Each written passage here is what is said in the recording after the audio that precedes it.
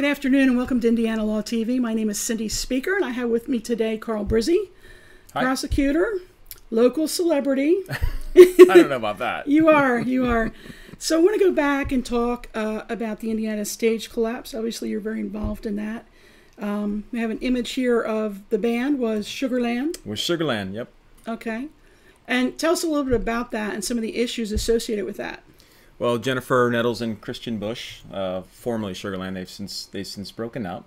But the summer of 2011, Indiana experienced one of the probably one of the strongest gusts of winds and storms in a very long time, and it caused the structure, the stage structure at the Indiana State Fair to collapse, and no one in the band was injured, but there were thousands of Sugarland fans there present. 7 people were killed and 50 were injured, over 50. I actually have a clip. Let's roll the clip and you'll see how horrifying this is.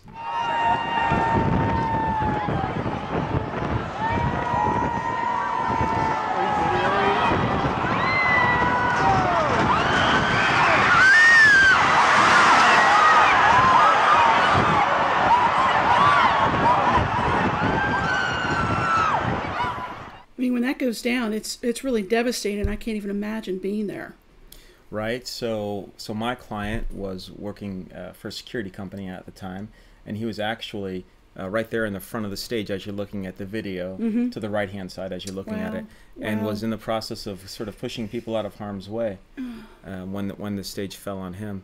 So what we had to do was we had to file wrongful death lawsuits, and as you know, Cindy, a wrongful death lawsuit is a civil action that you file against either people or entities, corporations, companies, for negligently causing the death of people. And you've got pretty much 2 years to do that from the time that it happens. And what you're seeking is money damages. Yeah. And unfortunately, as we know, that's the only way to promote change, is you have to hit them in their pocketbook or change doesn't happen, typically. Well, that, and that's the only way to get any sort of compensation. My client became a single mother of 2 in a fraction of a second. Right. And so that's, you can't rewind, you can't bring back the lives that were lost, but what you can do is you can file lawsuits to recover basically money to help the victims live out the rest of their lives without without the primary breadwinner, without the dad.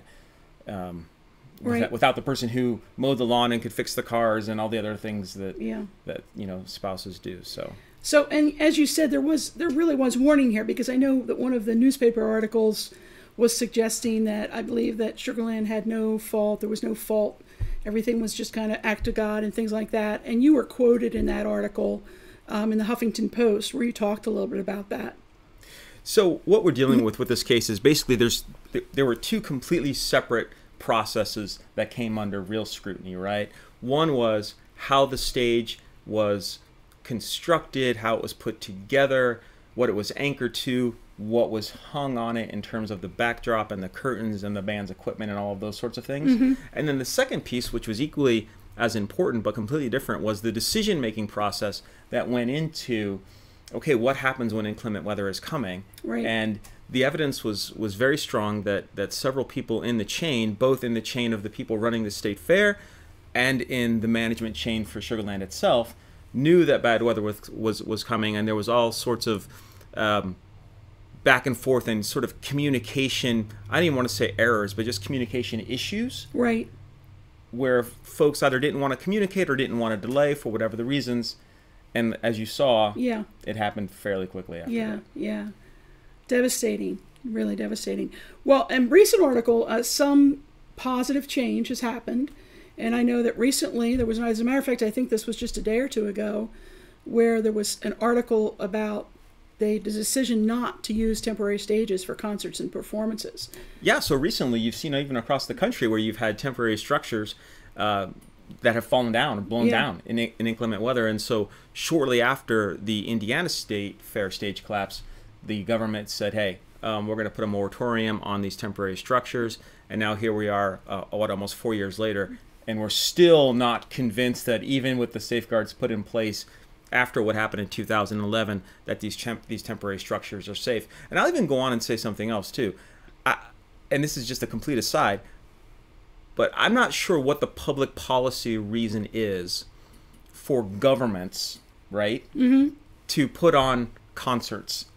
It's been something that's gnawed at me from the very beginning of this case, because government really ought not be in the business of promoting bands, right? I mean, so government should get out of the way, let the people who know how to put on concerts, and government ought to stick to what it ought to be doing, which is preserving, protecting the security and liberty of its citizens. Right. What would you say as far as what change you believe came out of this, and what further change you would like to see, if any?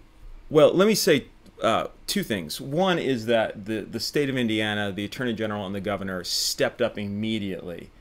They accepted what responsibility they had, and they worked really hard to help compensate the victims. So that's the first thing. It's just sort of a shout out to our state for good government. Right. The second piece is I think what came out of that was the management process and what happens in an emergency and who's actually in charge and who's making the decisions. And I think they figured out what the problem was in the communication chain, and they've got that dialed in. Yeah, fantastic. Thanks for being with us today. Thank you. This is Cindy Speaker for Indiana Law TV.